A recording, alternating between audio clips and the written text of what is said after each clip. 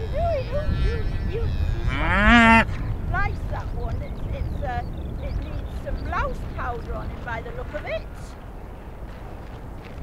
They'll soon be all right now, though, that they're on the fell.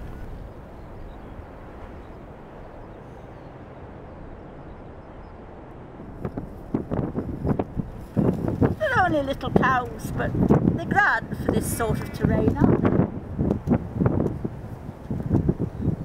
They're all you want. You don't need...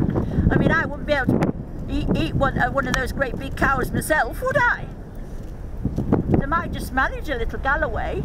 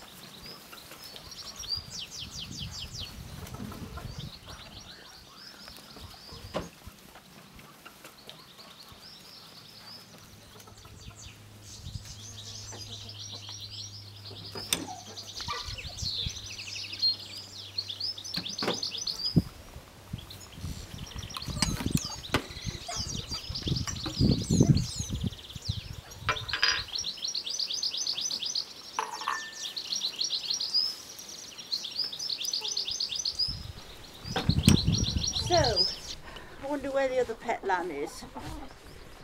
Come here, little fellow. Good lad. So just to demonstrate what we do now, this little fellow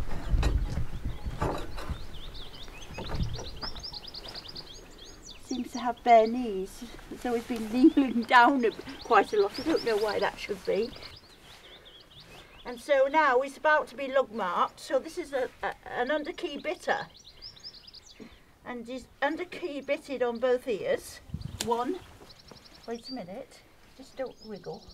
Two, and then he's cropped on the left ear. That's my lug mark done, and they're all done like that, so that anyone who picks him up now can see that they're my marks. And then the Smith mark is, he's clean on the back, and his Smith mark is a pop on the tail head. Okay,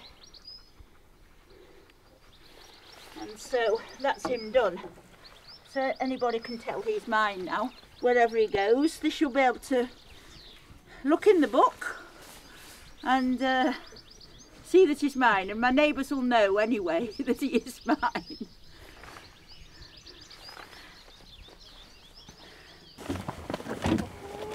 Relax. Come on. Let's just have a look at you. It's so dirty. Let it go, poor little thing. But she hasn't actually got any maggots on her, which is one good thing.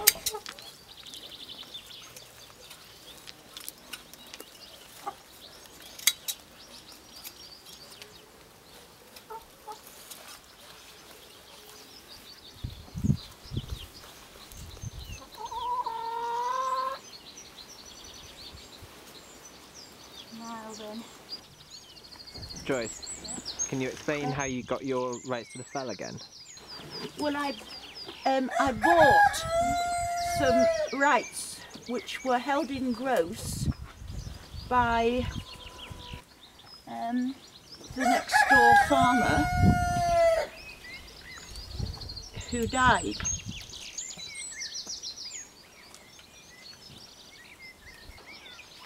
Actually, I mean, I bought a lot more land when they dispersed that farm, and asked if I could buy some rights as well at the same time.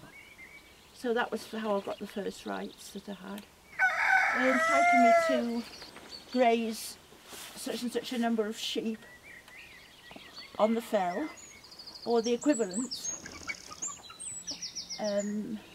taking into account 10 sheep equals 1 cow, 12 sheep equals 1 horse, 2 sheep equals 1 goose. That's what I've got. Sheep, cows, geese or horses. And also turbary rights, the right to cut peat on the fell for use on this holding, and the right to take bracken for bedding, and the right to take stone or pinnel for use on my holding.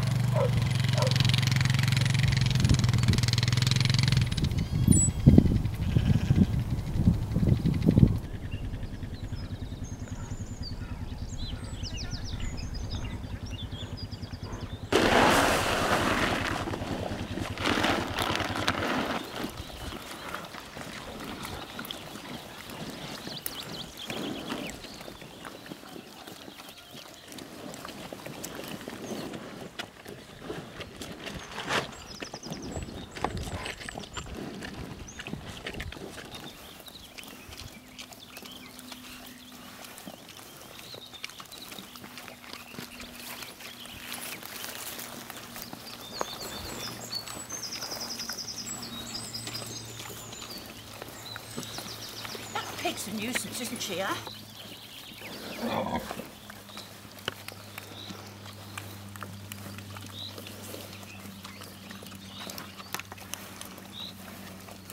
You turn the catheter in an anti-clockwise direction until it gets lodged in the ridges in the cervix, and then you try your bottle.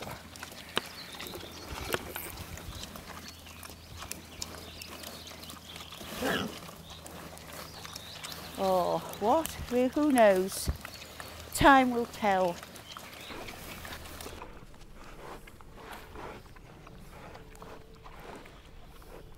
So what I need to do now is to pick up the gate, get them back into the field, and we'll try and hang the gate if I could ask for a bit of assistance for hanging it.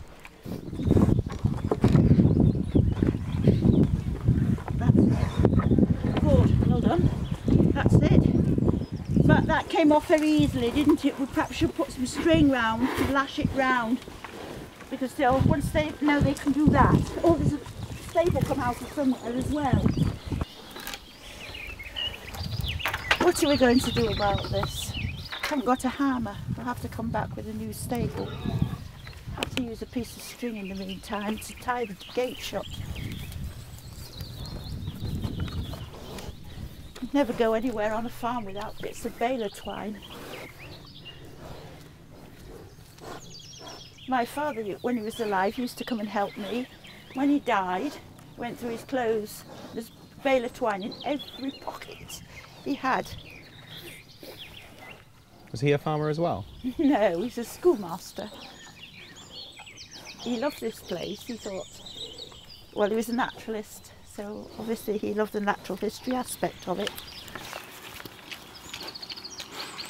And my mother came as well when I first came here and made beautiful little flower garden and a wonderfully stocked vegetable garden. She helped me do that. She would be ashamed of me now if she saw these gardens which have been let go. But then, of course, in those days I didn't have so much livestock. Was it a lot smaller, the farm, then? Yes, it was 43 acres when I bought it, and it's 85 now with fell rights, so it's doubled at least. Yeah. First of all, I bought a goat,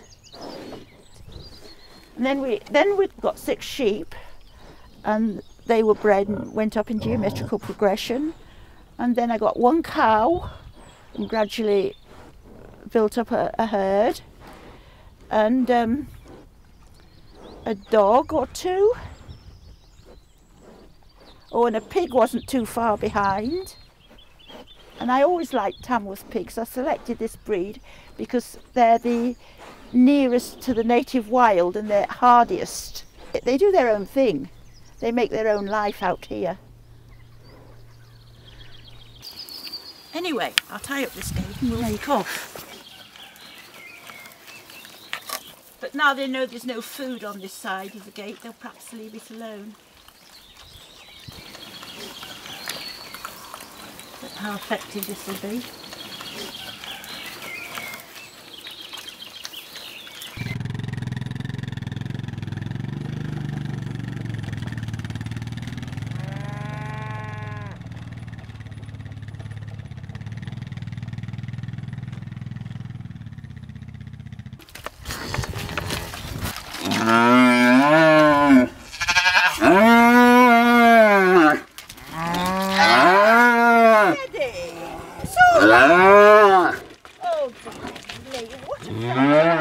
What a frantic business.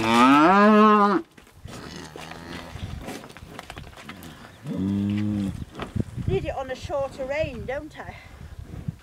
It's got too strong for us now. It's all right now. Steady, steady. It's all right, it's all right. It's all right, it won't hurt it. All cows have to have this now. All right, love.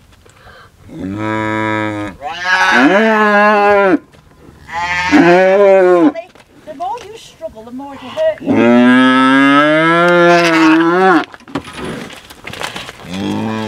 Words. That's all it was. That's all it was. Come on.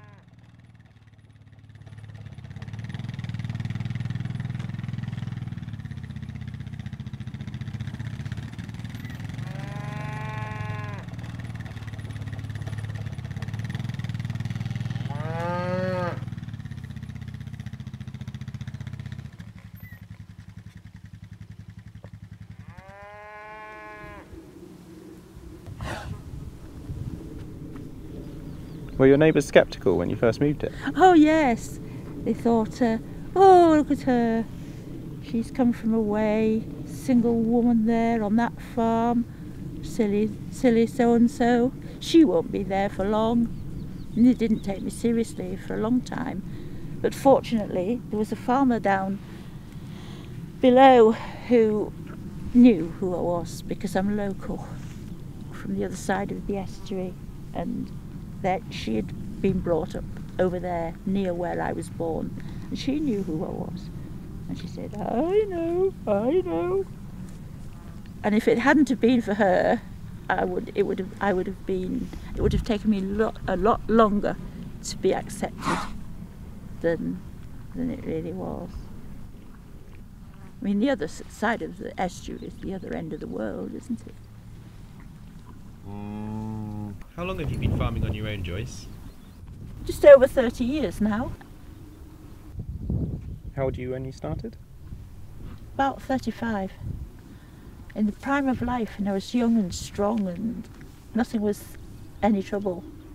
I could do it all quite well then.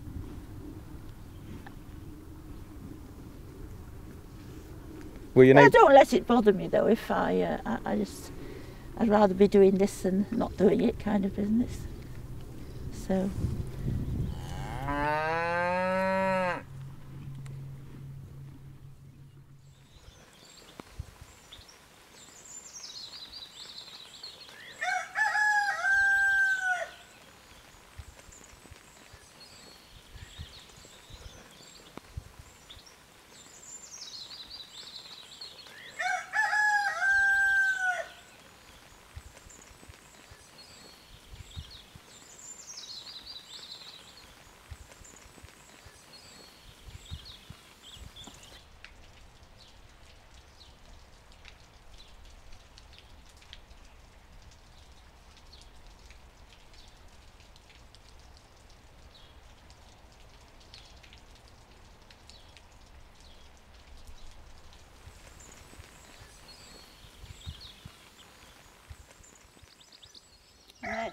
that'll do you.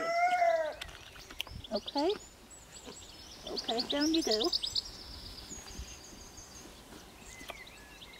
Come on, little lamb. Do you want some? He doesn't know, does he? Oh yes, come on. I try first to find the mother and try and get the mother to take charge of it. If I see a mother inclined to leave the lamb, I usually tie the mother up and make sure the lamb drinks for 2.5 days or something like that. As long as the ewe has something to eat there, in that spot, until she's forced to take the lamb. But generally speaking, the better condition that your ewes are in, the less likely you are to have orphan lambs. I mean, you might, I say out of about 10, you might lose a couple, 2 or 3. It's just that on a high spot like this, the spring grass comes so very, very late.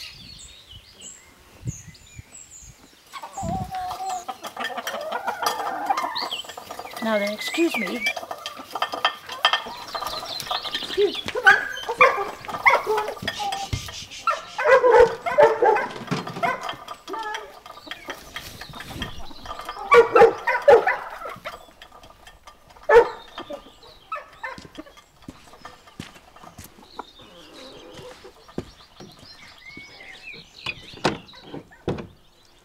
Right, shall we go?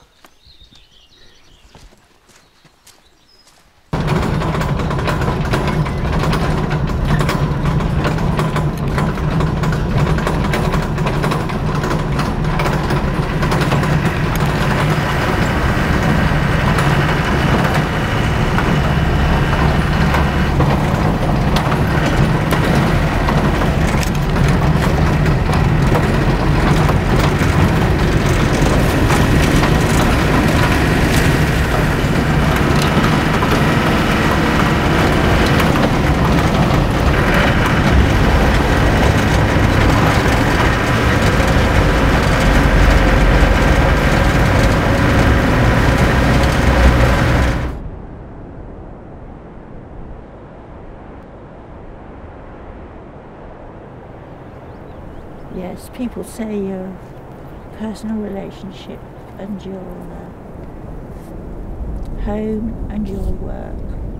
Well, I haven't got the personal relationship, but I've got home and work combined in one here.